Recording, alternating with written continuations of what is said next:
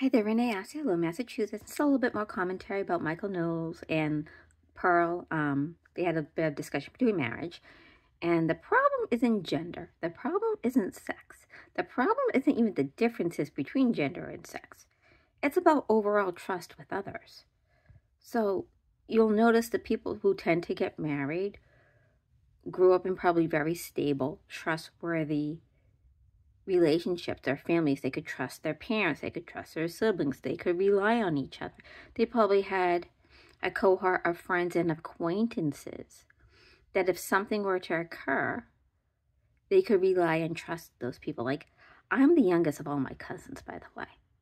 Like, they're a good, some of them are like a good 20 plus years older than me.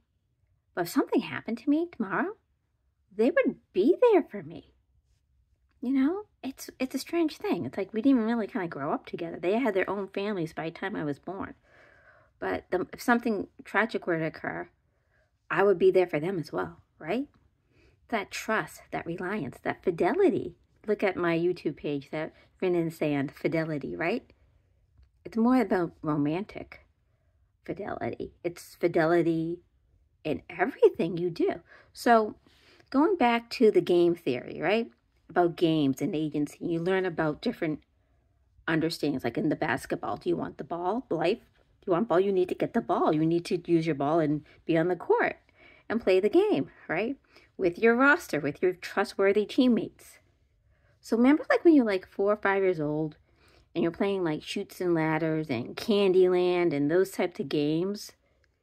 You had a trustworthy adult or a trustworthy older sibling. And you were just learning about the rules of the game, right? You were trusting the game. Think of the board game as being like an example of just life as being, right? Of course, being 4 or 5, you cannot strategize like you can in chess or in basketball. Well, maybe some kids in those games, right? The smart ones. But you have to build up trust, right? And, you know, I played so many card games with my parents growing up. We played the Crazy Eights, Hearts.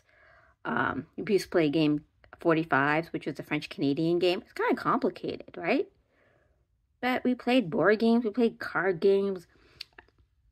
I would lose to my grandmother all the time in Crazy Eights as a little kid. But I was learning something. I was learning trust, right? So what you're having right now is a breakdown of absolute trust in other people, not just your dating. You know, everybody's complaining about there's no trust in dating. Well, there's no trust in anything, right? Like, I first met my husband. He was some random dude at the supermarket.